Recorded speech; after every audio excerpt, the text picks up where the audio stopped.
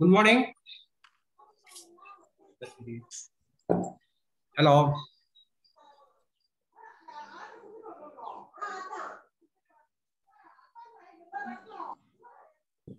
Sir, good morning, sir.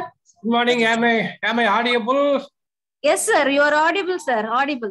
Okay, fine. The screen move agda parunga. PPT. Please, sir. It is in the first slide, sir. Okay.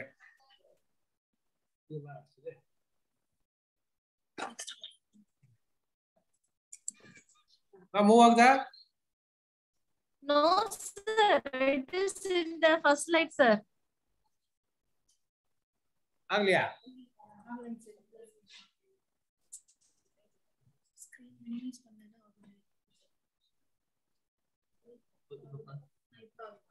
Yeah, now it's moving. Now it is moving, sir. Now it is moving. Okay. Is it okay? Screen visible irukama? Yes, it's visible, sir. Yes, sir. Yes, sir. Okay, fine. You can start, sir. Okay. Good morning, and first of all, I thank the secretary, principal, and correspondent of INR Janigamal College for giving this valuable opportunity. And I am very also thankful to the Department of Zoology, head of the department, faculty members, particularly the organizing secretary, Dr. Veni Sangapondian, for inviting me for this international conference on recent progress in biological sciences. I think the organizing secretary has selected an appropriate topic, which is need for the younger generations. And I noted that the organizing secretary has invited many resource persons, particularly Dr. Kannan from Periyar University, Dr. Danison, and Dr. Murugan, and Dr. Balakrishnan. I think the younger generations will benefit from the above invited talk. And today I am going to talk about a title entitled Emerging Contaminants in the Aquatic Environment. I have chosen this particular topic because of two reasons. One is it is a hot topic in the field of aquatic toxicology. And another one is this particular topic has attracted the scientific community all over the world. And students can take up this type of topic for their projects as well as their MPhil and PhD program. I think after having a detailed investigation of these emerging contaminants in the aquatic environment, student can go for a very good papers in standard journals. In such a way, you will get more opportunity to go abroad to do your PhD as well as your postdoctoral program. And almost time 11:10, I'm going to talk about another 1 hour. And all the participants, I request to note my email, mathanramesh@yahoo.com. So at any time, you can contact me regarding any clarification and any doubts. So coming to the topic, it is entitled as Emerging Contaminants in the Aquatic Environment. And what is emerging contaminants? Why it is designated as emerging contaminants? What purpose it is designated by the emerging contaminants? All we are going to learn another half an hour and 1 hour. Before that, I like to give you a small introduction about this particular topic. Particularly, I think audience try to mute all your cell phone and try to listen the topic. And what I want to say that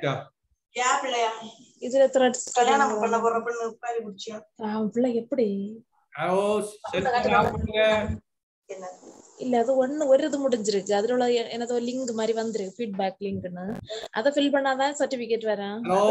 hello யாரோ பேசிட்டாங்க, அவங்க unmute பண்ண சொல்லுங்க. சரி பாப்பா Yeah, all of you, please unmute. Participants, please unmute yourself. Sorry. Mute. Baki Shri, participant Baki Shri, kindly unmute yourself, pa. Yeah, Baki Shri. Ah? Thank you, sir. Baki Shri, Madam Baki Shri. ஐயோ என்ன இப்படி கேட்கணும் Madam, நீங்களே அவங்க இது பண்ணிடலாம்.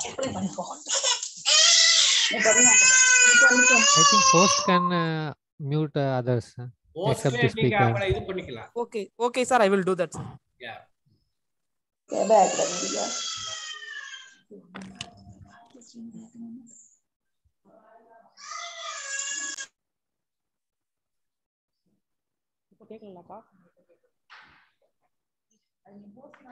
Okay, it's fine. Dear participants, I think a small problem. I think it is solved.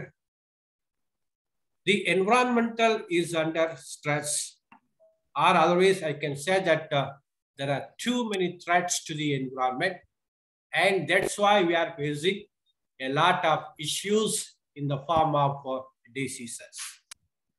And if you ask what are the major threats to the environment, in my PPT I have pointed out the 7 most important threats to the environment. What are the 7 most important threats to the environment, which include the population growth, pollution, climatic change, deforestation, melting polar ice caps, and ozonic dead zones. And finally, I included loss of biodiversity. When all the above 6 are happened, finally it leads to the loss of biodiversity. And here I have mentioned the population growth as a point, followed by the pollution. Dear students, when the population is increasing, our demand is also increasing. When our demand is increasing, the pollution load into the environment is also increasing. This is the basic reason why the pollution is increased in such a level in all the environmental matrices.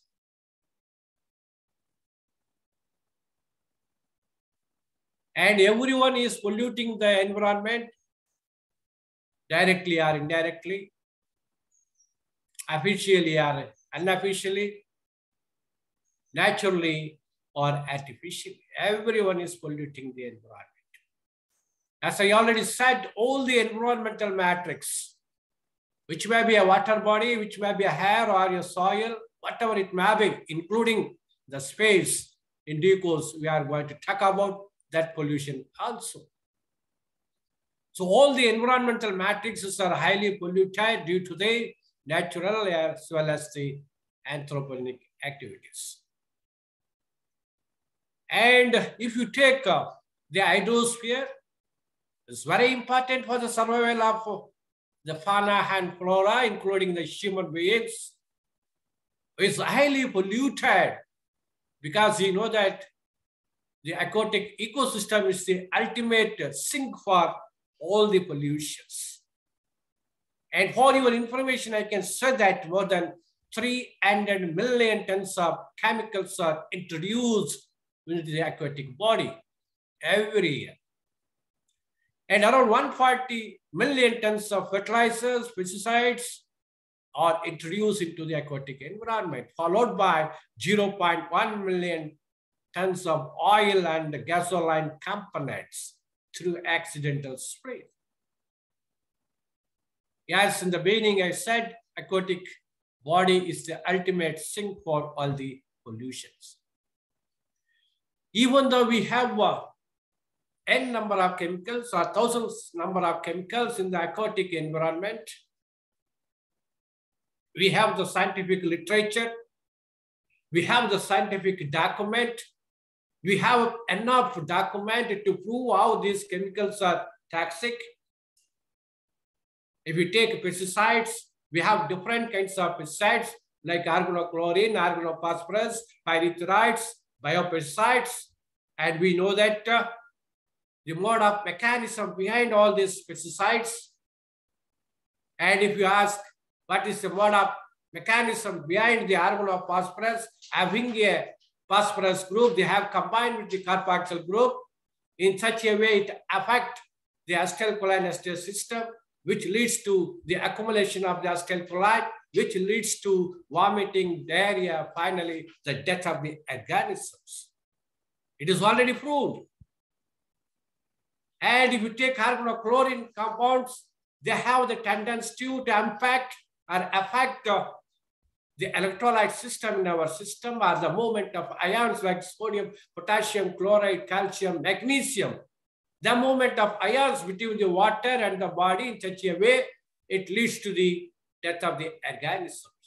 Like that, we have enough literature, enough document to know how these chemicals are toxic to the environment, particularly the aquatic organisms.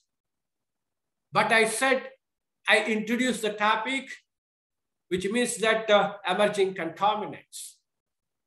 Now I openly say that still now the research is going on, or we don't know the impact of some of the chemicals or the presence of some of these chemicals in the aquatic environment, because we are not monitoring. We don't have any sophisticated system, and their impact on the various organisms from lower to higher organism has not yet been proved, and their mode of action behind all this also not yet proved. So we have to give some priority to all these chemicals, and that's why they are grouped as emerging contaminants. And so far, many emerging contaminants has been identified in the aquatic bodies. It's not a single chemical. It's not in 10 number. It's not in 100 number. Almost 700 emerging contaminants has been identified in the aquatic environment. Even though we have some literature about the impact of these chemicals on the aquatic environment, the literature behind it, the mode of action behind it, how they enter into the system, how they move into the different target organs of the aquatic organism, still in the emerging state. I can say a few examples like the PFOA, perfluoroctanic acid, one of the emerging contaminant. The nanomaterials is also an emerging contaminant. The pesticides also an emerging contaminant, like pharmaceutical and personal care products, endocrine disturbing chemicals like the PPD, polybromomethyl diethyl ethers. All these are some of the examples of emerging contaminants. And why I'm mentioning all these chemicals? No, we have to work. We have to expose different organisms to this type of chemicals. And we have to analyze all the parameters or the entire physiology of the organism. Then only we can come to a solution how far this chemical enters and at what level these chemicals may be present in the environment, and what is about the LOEC, low observed impact on the system. That can be done only having many research and this particular things. So dear students, emerging contaminants are defined as those chemicals that has been detected in global drinking water, and for which the risk to human health is not yet known. On the right side, I mentioned they are not routinely monitored in the environment. Yes. These chemicals are so far, after last century, they have not been monitored because we have no impact or their impact on the various organisms from lower to the higher organisms. And these are not new chemicals. Some of the chemicals, they are already present in the environment for many years. Maybe at low concentration, maybe at nanogram per liter, maybe at microgram per liter. So they have not produced any impact on the aquatic organism. And again, I can say they are the future candidates. Yes, we have literature for the metals and pesticides.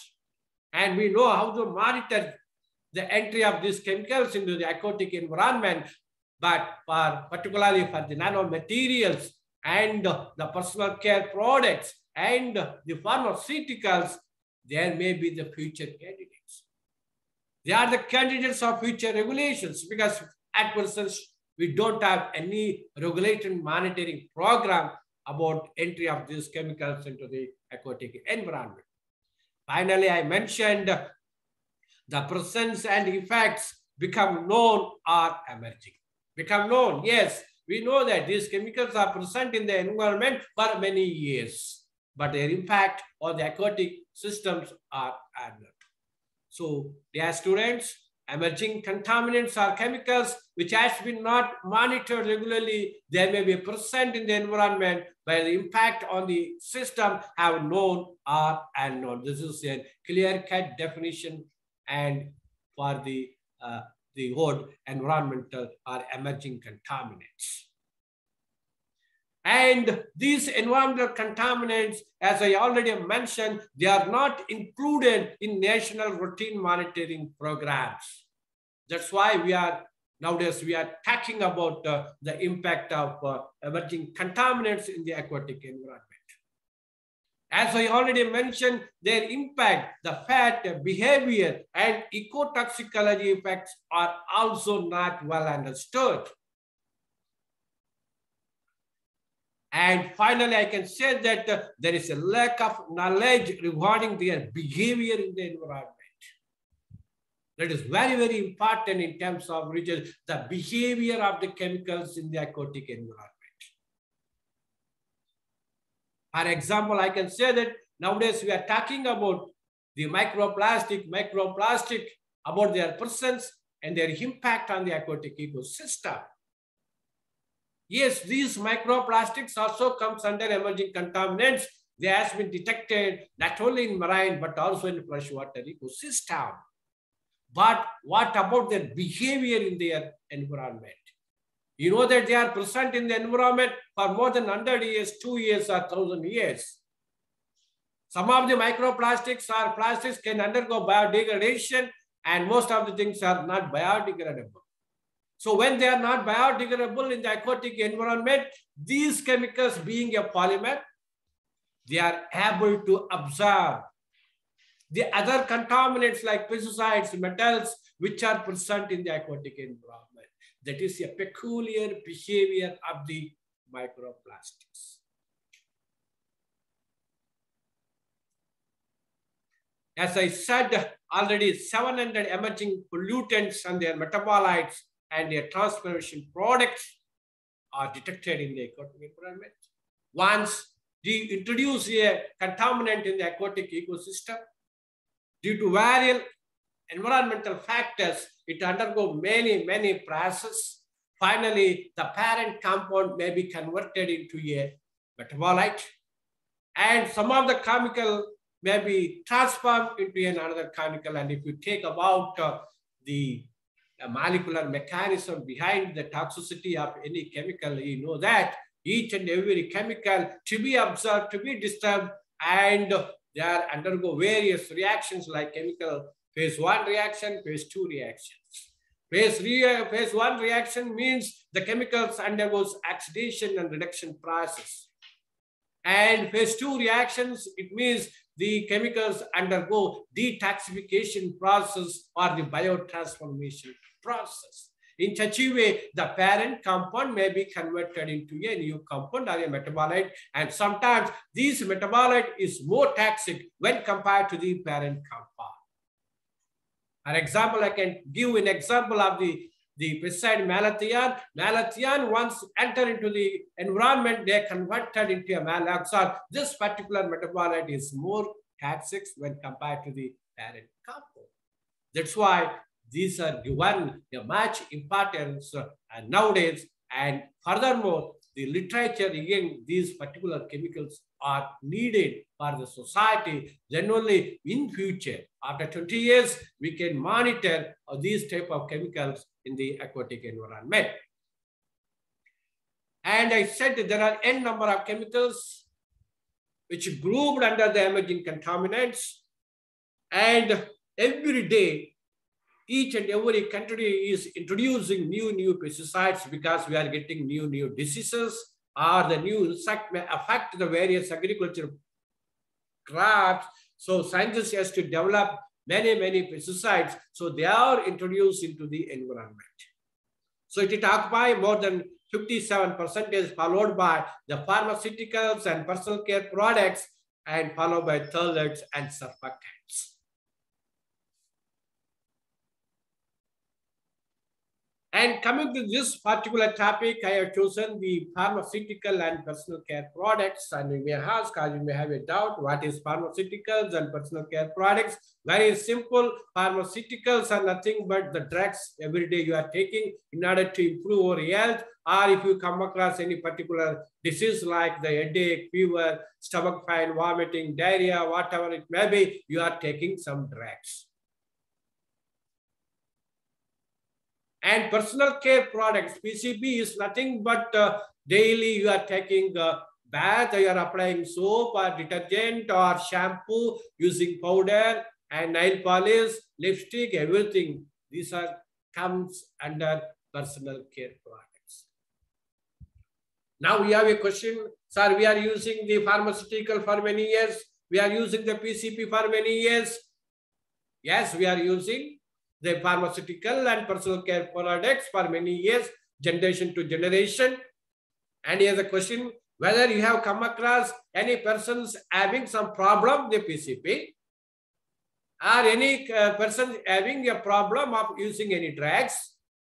I mean, particularly the impact on the system, whether his liver is damaged or kidney is damaged, or the intestine is damaged or not. We don't have any answer. We don't have any report. That's why I am taking this particular topic, because there are so many reasons. I will come later.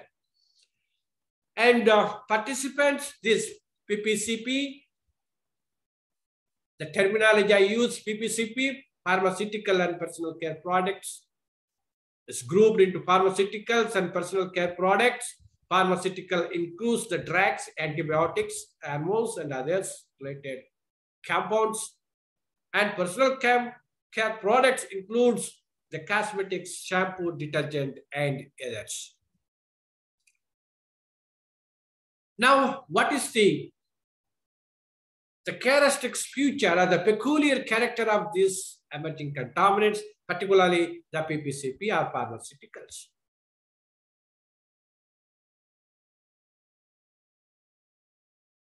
These pharmaceuticals cannot be classified.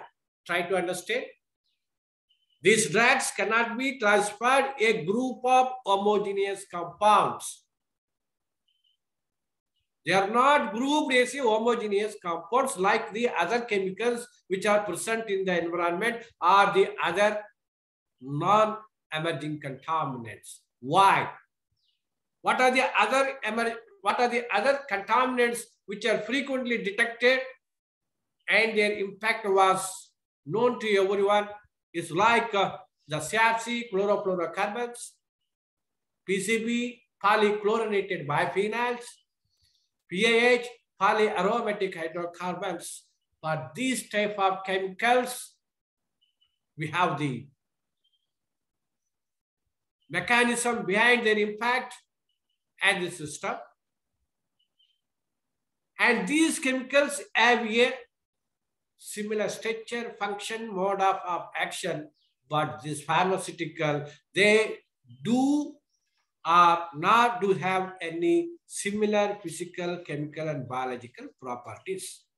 This is a peculiar behavior, or other way I can say the characteristic feature of these pharmaceuticals. If you feel headache, you are taking Saridal. And if you feel, I think, fever, you are taking the Dolo. And if you are having some stomach pain, you are having some painkiller. Like that, for each and every kind of diseases, we are taking different types of drugs. That's why they are not similar in structure, physical, chemical, and biological properties. They are just, or I can compare with the lock and key principle like the enzymatic system. They are going to target a particular molecule in such a way they minimize or they eradicate their particular diseases. Whereas the other compounds are not like that. India is a very big country, huge population, more than 140 million populations. We usually come across many diseases. And recently we have come across the COVID-19. And everybody has had 2 injections followed by some drugs, particularly the dolo given